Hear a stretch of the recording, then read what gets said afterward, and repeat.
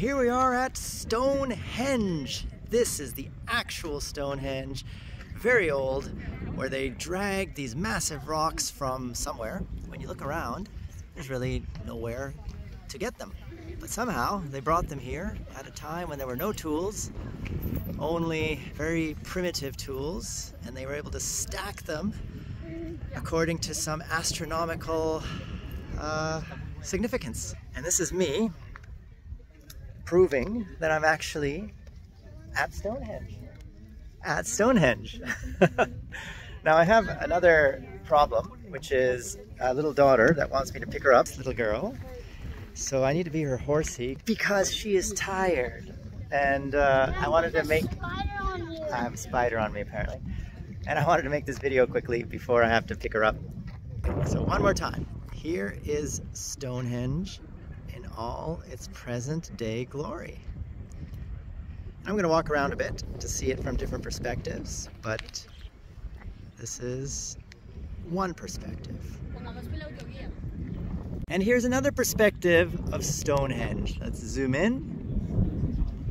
And there's lots of birds on the stones. They don't seem to understand this is a historical landmark and they're not supposed to be pooing on these stones. But who's going to explain it to them? And let's do a panoramic view of the entire area around us. So there are no mountains. There's nothing nearby from where these stones could have been pulled. They must have come a long distance to bring them and then stack them. And that's the mystery of Stonehenge. No one ever knows. I was told that Stonehenge was purchased by someone. They owned this as a gift for their wife. Now, stones like these aren't that impressive for the ladies, I think. So it was then donated to Britain for safekeeping, and now it's a tourist attraction. Interesting story. As I mentioned, I had a problem. Well, here's the solution. My daughter, 7-year-old Daenerys, mother of dragons, is tired. And so I have to be her horsey. All right, onwards and upwards. Stones are arranged so that the midwinter sunset is right this way. So you can see the arrow points. So where I'm standing is where the midwinter sunset happens. That was the point of these stones. They were arranged so that they are astronomically significant for things like sunsets, sunrises, stellar constellations, looking at the stars in the night sky. And there's a big rock that's just standing on its own here at the edge of Stonehenge. Not sure why that is. Maybe it creates a shadow as the sun sets. And now we're at the back side of Stonehenge. There's a few smaller rocks you can see in the field there. And lots of birds. Okay. And Stonehenge, if I do another panoramic view, is in the middle of a big grass field. Very flat grass field. And yeah, that's the famous rocks. And this is the not so famous George with the famous rocks. Maybe some of the fame will rub off on me. Maybe not. With Daenerys. Hi Daenerys. She bought a cute hat. Alright. This is George at Stonehenge. We are in Bath, the city of Bath. Not what you do when you are dirty. Take a bath. This is the park where we just got dropped off, and we're going to explore this city for an hour before we have to hop back on the bus. So let's have a look at this lovely Georgian architecture. And that's our bus. And they have a lemonade stand here. They sell traditional lemonade. Ice cold. £3. And yeah, let's go have a look at the city of Bath. Here's an impressive church. Very large, grand, with a guitarist in the center square.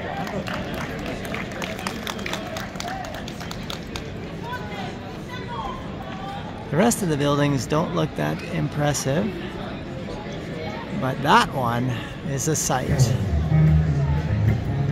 And we're getting a new tune.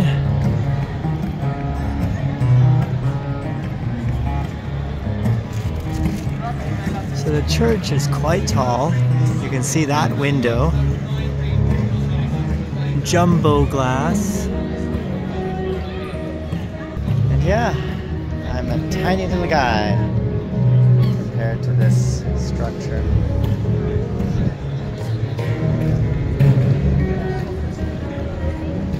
It's impressive. This is the Circus in Bath. Because it's circular. It's not an actual circus where you have performers and clowns and acrobats, but it's a circular living space, which you can see clearly right here. Now in the middle, there's this beautiful, picturesque, tall tree, 3 trees actually, and all around are these apartments, townhouses. I mean, they each have a door, so I imagine they're townhouses. And there's door 1, door 2, and so on. It's pretty good. Now the architect is John Wood Sr. and Jr. So I guess father and son. Most of the constructions here are built by him. 1754 to 1769. Yeah, so quite old. Let's continue. Beautiful park in Bath, the city of Bath, with surrounding townhouses in a circle. It's a very unique architecture, just one massive row on a semicircle of housing. Panoramic view of what you see behind me. Would you like to live in one of these? One long row of housing in a semicircle? I kind of feel there's very little privacy, and it's kind of like too much. There's no gaps between any of those houses. So it's not for me, but I'm sure many people did live here and still do. Yes, different walks of life, different preferences, and there's my family. And yeah, we prefer bigger open spaces. That's why we love Dubai, where we live. I've lived here for 6 years and counting in Dubai on the Palm Jumeirah. Lots of space there, and none of this like so crowded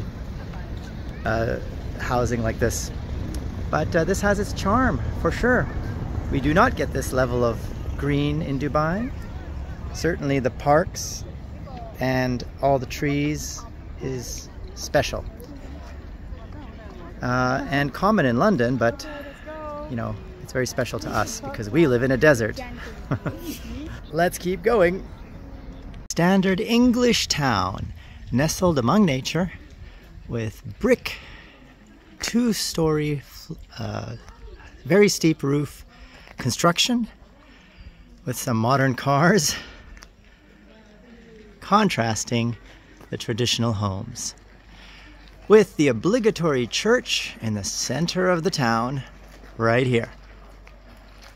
So this is traditional English lifestyle.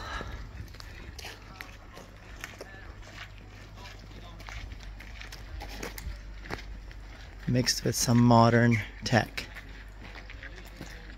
and telephone cables.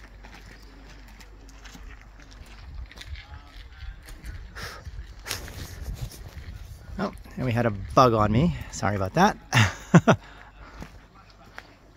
Okay. Yeah, this is a good experience and a heavy bag to carry it with me. And let's see what else we can find in this town. Now then, if you want to know where the Leaky Cauldron pub is, in a place called Leatherall Market in London. It's now an optician's. It always was an optician. In fact, actually, I went and had my eyes tested there the other day. You'll never guess who I bumped into. Everybody. It's a funny joke. This is the side view of the church. They call it an abbey here in England. With a nice little house across the parking lot. And here is my family. Alright, that's the end of our bus tour of Stonehenge, Bath, in this little town where there was a George Inn where we had our dinner. Alright, let's go back to the bus.